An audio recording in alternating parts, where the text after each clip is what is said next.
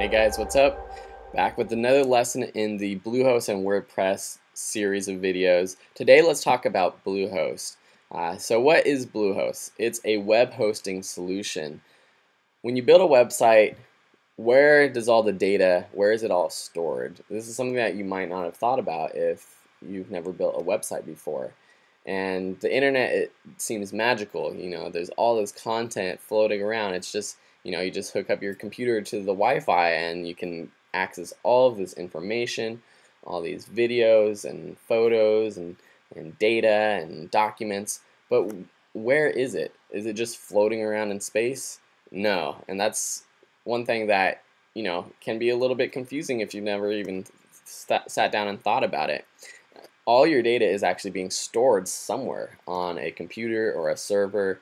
For Facebook, for example, Facebook has millions and millions of users, and all of the data, all of the profiles, all of the images that you upload to Facebook, it's being hosted by Facebook on their servers, and they must have terabytes and terabytes and whatever's above a terabyte, millions of terabytes of storage for all the data that they store. For a smaller version, smaller website, you also have to be able to store your footage, or not your footage, your storage, your data on a hosting service. There's lots out there. GoDaddy is a big one. I forget what the name is, Gator or something, WebGator, something like that. There's lots of different hosting services out there, but Bluehost is really the one that I think is the best. And I'm saying this honestly because I use it. I've used the other ones, and the Bluehost I've never had any problems with it. Bluehost has unlimited storage.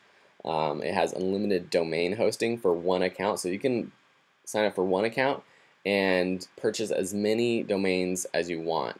Most other hosting services, you have to pay for the hosting per domain that you buy. You can have unlimited email accounts, which is something that a lot of other hosting services don't include. You'll have to pay. You'll get your 10 free email accounts, but you'll have to pay for the next 50 or whatever. So what does that mean?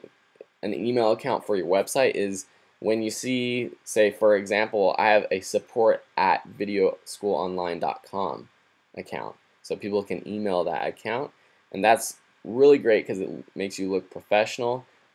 You don't have a Yahoo or a Gmail account. I know I still use Gmail for a lot of stuff. I even have a videoschoolonline@gmail.com account that I use just because I love how Gmail works, and I actually forward my email from support@videoschoolonline.com to my Gmail account. But the appearance of it, having that email at your website.com or .org or whatever, it looks really professional. And Bluehost gives you unlimited emails.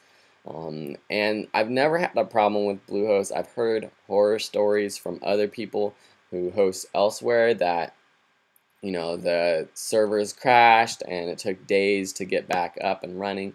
Never had a problem with Bluehost. I've never had to call Bluehost for anything, for customer service, which is a great sign, but I have heard that if you do have questions, they're the easiest to get through, and the price is great. You might be able to find a cheaper price, $1 a month less, but for what Bluehost offers, it's the best. And so Bluehost, a web hosting solution, I hope you understand that. It hosts all of your videos and photos, so when you're building your site and you are posting a new blog and you're typing out your blog post and you're adding pictures that you took on your last vacation or whatever, once you upload it, it's uploading to the servers of Bluehost, wherever they're located. I'm not exactly sure, but it's being stored there so that you don't have to store it on your computer. Because if you stored it on your computer, every time someone clicked on your website, they would be basically pulling that information from your computer, and you couldn't do that. It'd be impossible. Well, I'm sure computer geeks could do it, but I don't know that much about creating a website and hosting it yourself. you'd probably have to have a separate server. But basically, to access a website, they have to be able to access the files. And so if it was on your computer or your servers, people would be accessing your equipment, and that would bog down your equipment. And you probably wouldn't have the quality or the speed to have hundreds of users viewing your site at one time. But by using Bluehost, they have, you know, all the latest serving solutions, hosting solutions, and so, you know, you can have hundreds and thousands upon thousands of viewers looking at your website at the same time, and it'll be fine.